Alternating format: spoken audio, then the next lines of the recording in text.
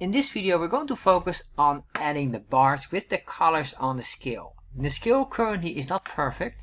The line here should be on 0, but it's not. And you can see here we have an overlap. We will cover this eventually, but we're going to make sure first that we have the colors and we have the scale values being shown nicely. So let's start with that. So now what we're going to do is we're going to work on adding the colors to the bars. So we're going to work on those. We're going to make sure that we have here the scale labels, and we're going to make sure the bar structure is correct.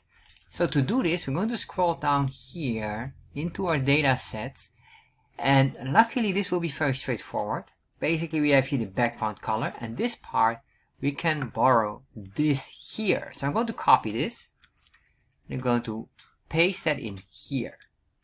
And then I realize I put in here the RSI, or relative strength index. This should be a moving average convergence divergence indicator. So we have this here, but this here works different. The reason why is this value will not be based on the C or the O, because we have here these variables. But of course in our MCAD we don't have them. We only have this variable. So what we're going to compare is basically if this value, and this is very important, this will be always a 0, because by default it will start at the very beginning.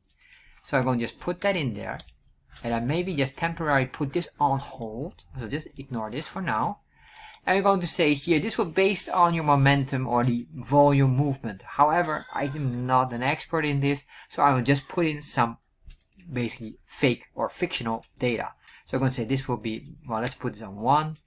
And this will be 2, and then we're going to have here 3, and then we have here again 2, 1, and if I'm not mistaken, I think it's only ranging between 0 to 2, or minus 0, or minus 2 to 2, but one or the other. Anyway, doesn't matter. I'm going to say here minus 1, this will be minus 2, and then we're going to say here minus 1 again. So if I save that, refresh, then if I show it here, you can see here now this works well. Of course, you don't see it really correctly in colors, and you can see here the line here. I guess this should be maybe more highlighted. So what we're going to do here, we're going to make sure we have the colors here. Let's do the colors here. Put that in here, and then here, this of course is not dependent on the C or the O, but it will be the S, but we're going to say index 0, and S index 0 reference to the 0 value here. So if this would be bigger, well, this is, if I'm not mistaken, a red color, and this is a green color. So if I will say this would be smaller or equal to, or not even equal. They should not be equal. It should be always difference. So it's smaller than index number 1, which is reference to this. So this will be compared to whatever this, or this value will be compared with this, and then with that we can see here how this goes. Let's save this first and just refresh, and then alright, interesting, I get a mistake here.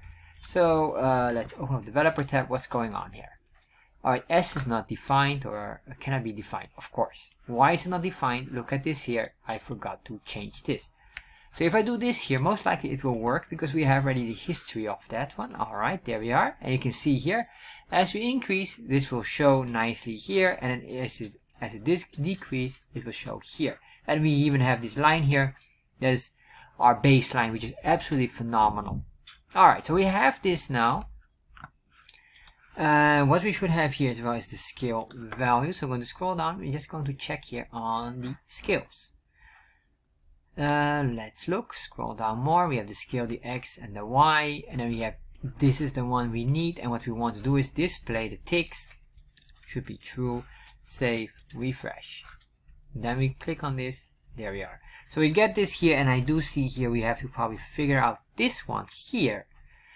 That one we have to see here what we have to do with that, because this will be a slight issue. We might move this slightly down or something like that. I will check that in the next video. We're going to solve that specific issue, because you can see here the 5 and the 0 are on top of each other, or they overlap each other.